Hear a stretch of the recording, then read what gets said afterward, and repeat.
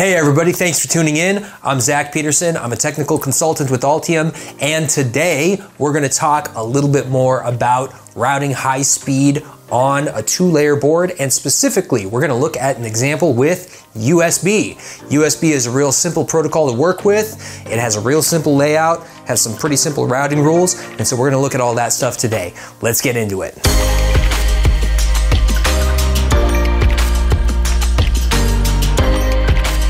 So in the previous video where we looked at high-speed routing on a two-layer board and some of the initial considerations that you need to think about as you're preparing your high-speed routing on a two-layer board, we looked at a specific example that involved a 500 picosecond rise time digital signal and what its critical length should be. What we found was that in a pretty conservative limit, we found that a half-inch critical length was about the longest trace length you should have before you need to start worrying about controlled impedance. Well, I looked at that specific example because that is the rise time in the USB 2 specification for the high speed generation. And so that's the example that we want to look at today. What we're going to do is we're going to do a few things. First, how do you even design the traces to make sure that you have controlled impedance? Where is your host going to go, or your host processor, I should say, going to go? What does the routing topology look like? And then how do you actually get to that impedance target? Generally, if you're going to do a board where you have to have something like USB, you've probably got your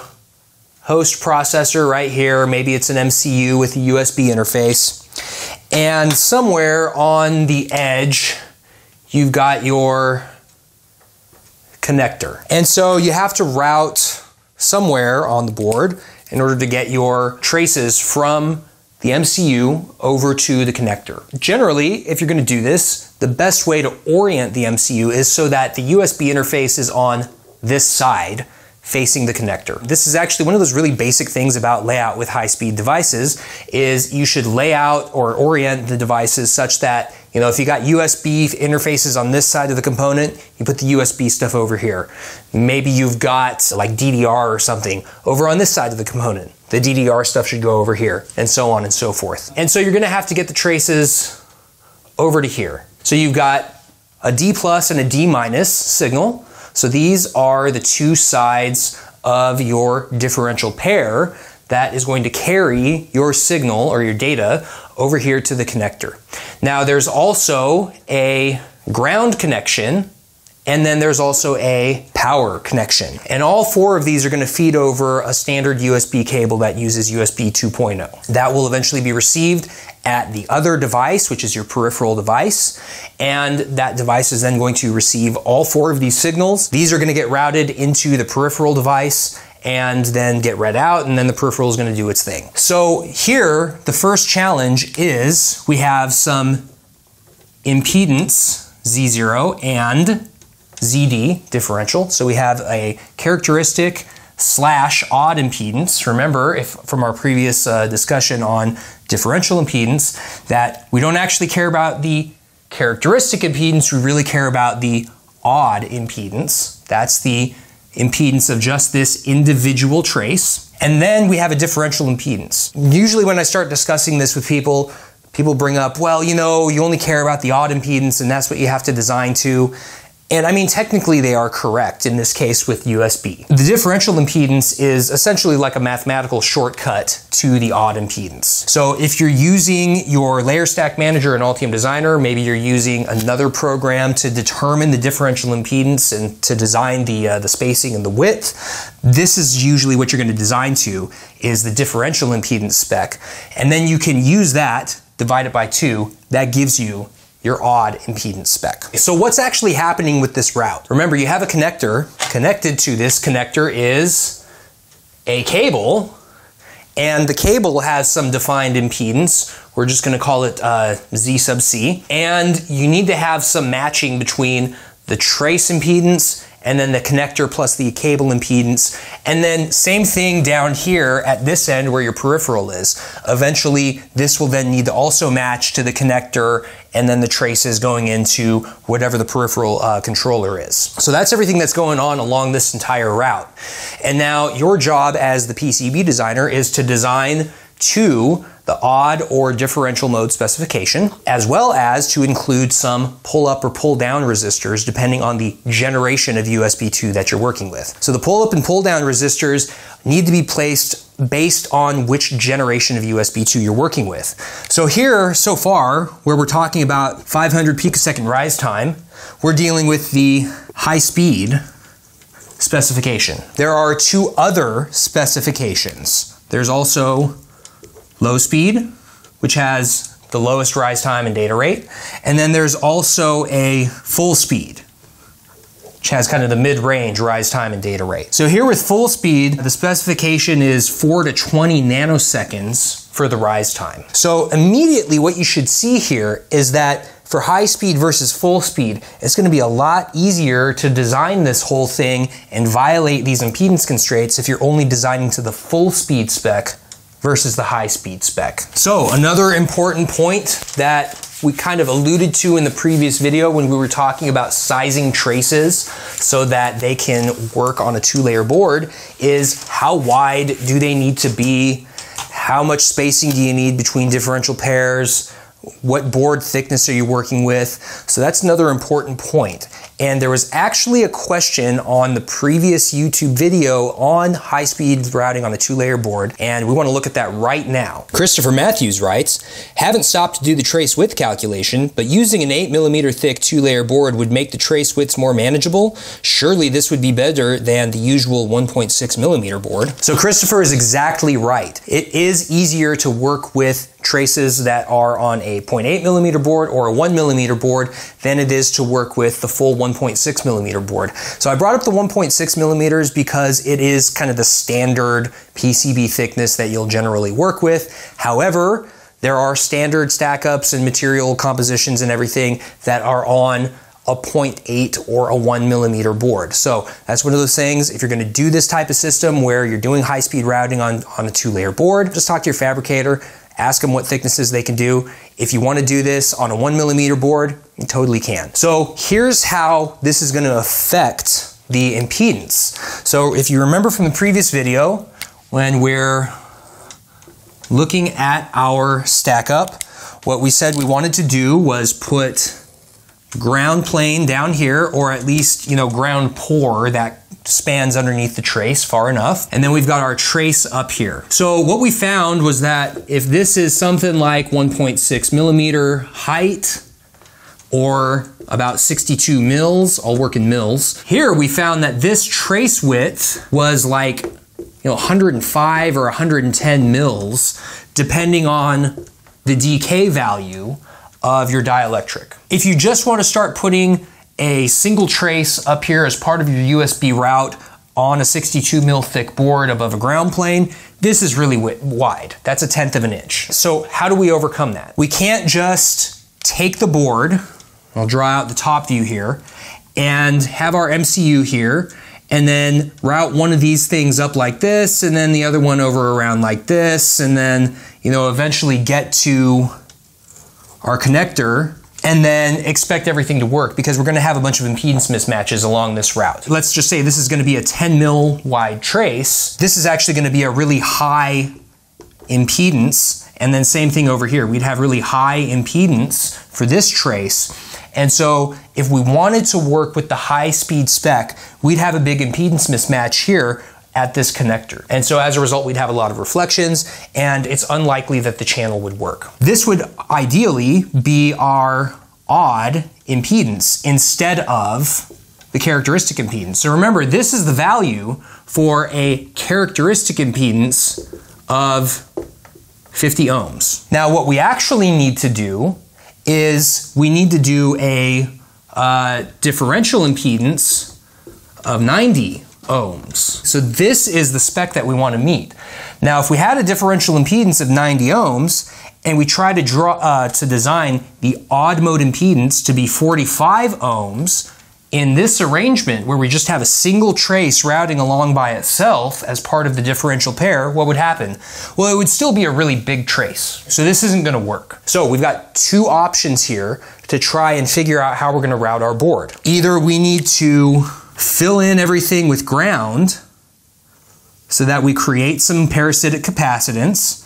That then lowers the impedance of this trace for a given width. And then we would do the same thing over here and the same thing everywhere else. So we try and create a coplanar arrangement, but this is really messy. In this case, what we should do, and what I would recommend you do, is you instead route the traces very close together, because this coupling between them is now going to cause the trace width that you need to hit a Z odd of 45 ohms, as well as a Z differential of 90 ohms to be much more manageable. So it's going to be somewhere in the neighborhood of about 15 mil trace width with about a 5 mil spacing. And so that's basically how you're going to have to size your traces, is to bring them close together and allow the natural coupling between their parasitic capacitance and their mutual inductance to lower the impedance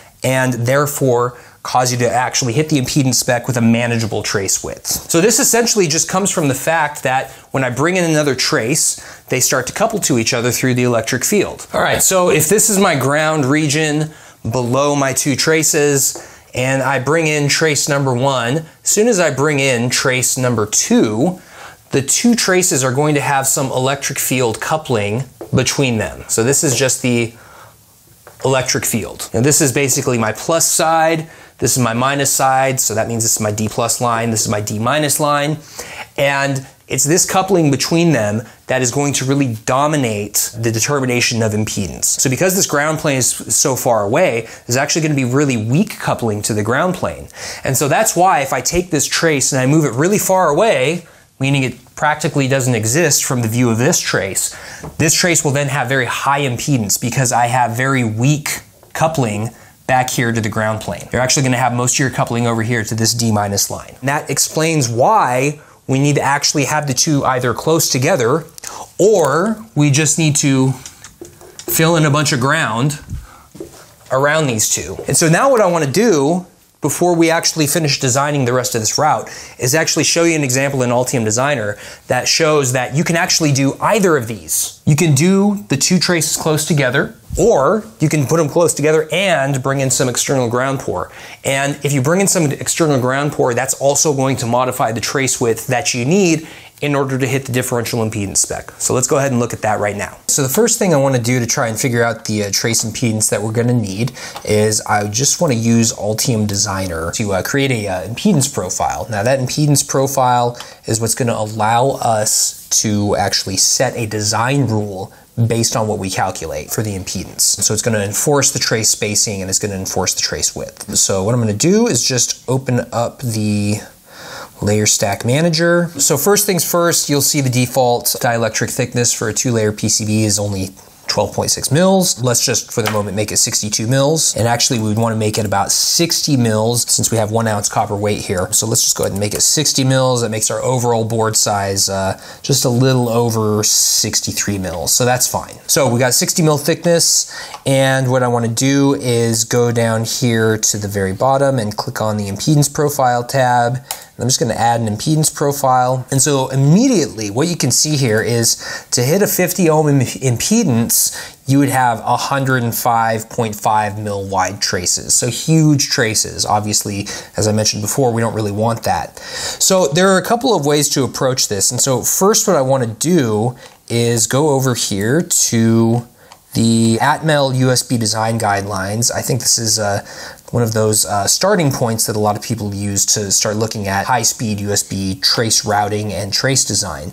And so what they're telling you to do is to determine the width such that you get a individual trace impedance of 50 ohms. You can see they have a typo here in their document. They've written 50W. They actually meant to write 50 with the omega symbol, so 50 ohms. And then get the S value so that you get a differential impedance of 90 ohms. The reality is that the 50 ohm single-ended portion only matters if you're going to actually route everything as a single-ended trace. So that's really important.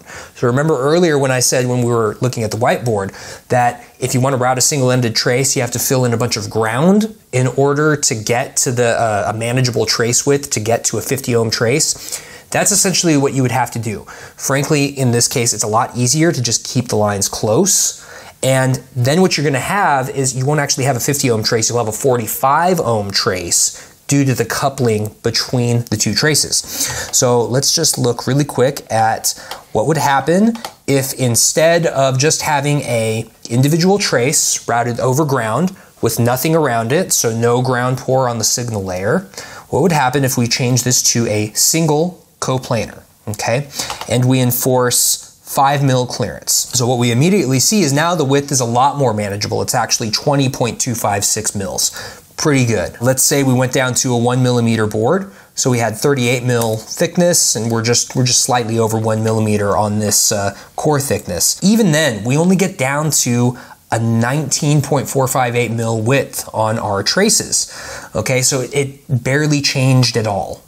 Practically nothing. Let me just switch back to 62 mil board real quick. So just for comparison, I mean, it was like about a mil change in the trace width that you needed. So in this case, you would have to get the board really thin in order to start seeing an effect from the ground plane on the actual trace width that you're going to need in routing, assuming you're working with the high-speed specification. The other option, if you look here where my mouse is, you'd have to change the clearance. But at 5 mils, you're already getting close to the required clearance that you need to maintain in order to ensure manufacturability. So just to kind of make the point, I could go down to 1 mil, but no one's going to be able to manufacture down to 1 mil clearance. That will unfortunately be so small that the device would short. 3 mil clearance, that's really right at the edge, and you can see you get down to about 10.5 mil wide trace. So hopefully that kind of illustrates the point here that even just with ground on the top layer trying to hit to a differential impedance spec, even with just ground on the top layer, you're still going to have really wide traces when you're on a 2-layer board. So this is why it's going to be better to just do it as a differential pair on a 2-layer board and bring the traces closer together, because you're going to get thinner traces. They're going to be easier to work with. Then once you go a step further and add the ground in around the differential traces, now you're going to get them even smaller and they're going to be even more manageable, but they're not going to be so small that you can't manufacture them. So let's look at that right now. So what I'm going to do is I'm going to add in another impedance profile. I'm just going to set it up as a differential impedance profile, and setting it up as a differential impedance profile with a target of 90 ohms. We can see right here that the width is 15.967 mils. So that's even more manageable. We went from 20 down to 16 mils. And this is still with a nice easy trace gap of 5 mils.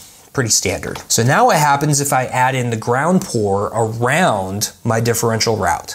Well, now if I turn this into a differential coplanar line, what I'm doing is I'm now adding in some ground around the two traces, and it has an enforced clearance of 5 mil, and then we have an enforced trace gap of 5 mils, and now you can see the width gets down to 9.467 mils. That's really nice, okay? So that's our 10 mil wide trace. That's a really nice, easy trace to work with. It's not too big, it's not too small.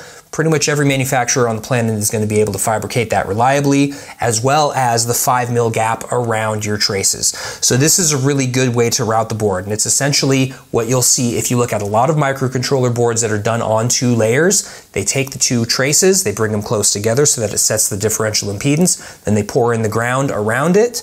Pouring in the ground around it is going to set that differential impedance to a smaller value for a smaller trace, and that's what's going to allow you to really have a manageable route here in this type of board. So the last thing that we want to look at here is just what happens with the topology. So I mentioned before we have some pull up and pull down resistors. So that's what we're looking at right here, is just those pull down resistors for the high speed topology. You'll notice here we have a type A and we have a type B connector in this link, and then you can see where the series and the pull up resistors are located.